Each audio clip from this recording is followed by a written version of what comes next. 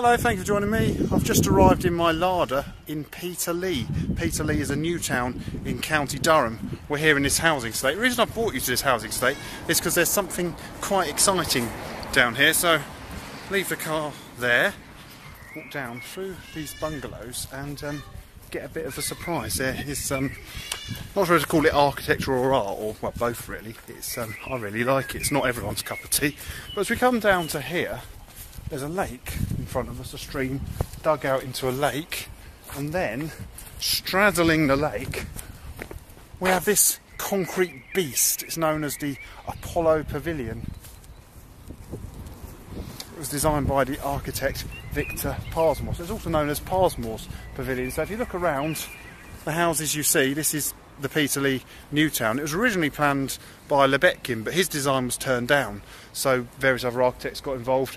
This is how the houses was originally looked, with a flat roof, but as we'll see soon, some of them have had a pitched roof. In fact, I can show you with one of these bungalows here, have had a pitched roof put on, because I suppose flat roofs, you know, they let water in sometimes when they get old. If you look on this bungalow here, see how on the gable end there's a clear line where there's newer brickwork. But the main thing, of course, we have come here to see is this pavilion. I think it's really cool. It's just a great piece of brutalist, like I said, art stroke architecture. It doesn't really serve a purpose other than it's just here, and it's I like it. It's different.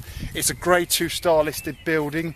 It had you know, been threatened with demolition all through the 90s, and finally in around 2009 it was awarded a Grade 2 star listed building. It's one of only about 4 buildings in the northeast to have that high level of protection. So the lake comes to here, which gives us all sorts of reflections. So we're going to walk under here, and then there's another section of water. We'll walk under there afterwards. We've been up here first, and then as you can see there's a waterfall, and the stream goes off there like a giant water slide. But let's now go up here. We can't actually go into the middle of it, but we certainly will go up here and have a look at you can see how it was cast. So it's like this section was cast. This section was cast, a bit like making a giant Lego set, except you made the bricks as you did it. And then there we go, you get a view looking through. So yeah, it's a shame we can't go in. I really would have liked to have gone in there, but we get a good look around the rest of the building. I think what we'll do, let's go down here. That's interesting. So see this, what looks like sticking out just for the sake of it, it's actually holding a light in there. So that has kind of got a purpose. But the fun thing of brutalist architecture is some, you know, parts of it don't, like they just stick out for fun. But it's different and exciting, and like I say, it's I don't know if attractive is the word. It's kind of ugly, but ugly in a nice way. I like it. Let's go down this winding path down here, which looks like this path is only here just to take you to somewhere to have a look at the building. Look at that stream. It's like there's more water on it. It looks like a giant water slide taking you away from the pavilion. And then, as I said, more houses. Must be quite sort of strange and exciting living here. You know, you live there, that's your house, and that's your neighbour. So the stream goes off down there. You see it's just below us, and then it winds its way up to the waterfall, the concrete waterfall of the pavilion. What we'll do now, we'll go and have a look closer. Like I said, I'd like to have taken you upstairs. I think the problem is in the past it has had a few problems with antisocial behaviour, and so that's probably why they close it off. But you know, at least we can go through it. It could have been demolished so easily in the 90s, as so many brutalist structures did, and the fact that this one, you know, it's not like people lived or worked in it, it is just here. You know, it doesn't really have a purpose other than just being something to look at and for people like me to come and make a video of. That's kind of its main purpose really, just to be different. It does look a bit like the sort of thing I'd have made out of Lego though when I was a child. Just doesn't have water in my Lego. This bit feels a bit like being in a multi-storey car park somewhere. It does remind me a little bit, it's not the same architect, but of the Tricorn Centre in Portsmouth, which was a brutalist shopping centre, which unfortunately was demolished in 2004. See, I've got this piece sticking out here, and there's a light in it, but really I think that bit up there is there purely just for decoration. The only actual paintings on it that I believe are original is, see that oval funny shaped mural? Again, that just adds to the abstract of the building. That's interesting. Up there, I'm not sure what it is, but there's something there.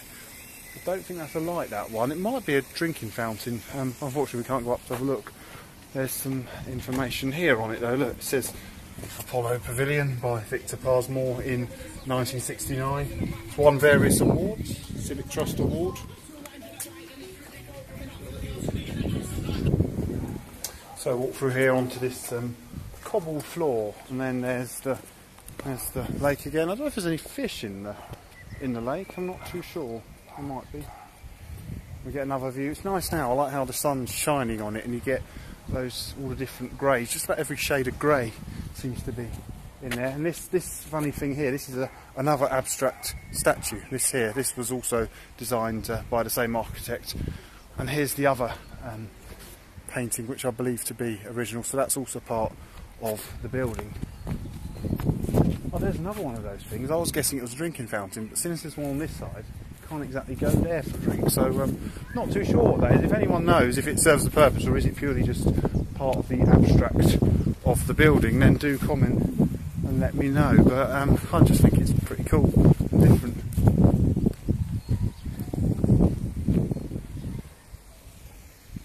So what I'm going to do now, I'm going to head into town, find a pub for dinner. I've enjoyed coming out here, somewhere I've always known about and just never got round to visiting, but seeing as I'm up in the northeast this weekend for the IFA event, so you may have seen the video I did at North Road Station at Darlington, where we were joined by a few Trabants and a Wartburg.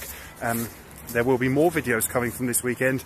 There'll be more Eastern Bloc cars, but I just thought I'd come down here to do this bit, seeing as I was so close. I just couldn't resist coming to see this pavilion. Look at it now.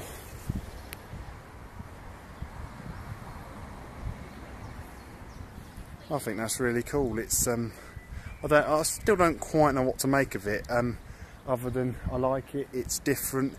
It's here, for the sake of being here.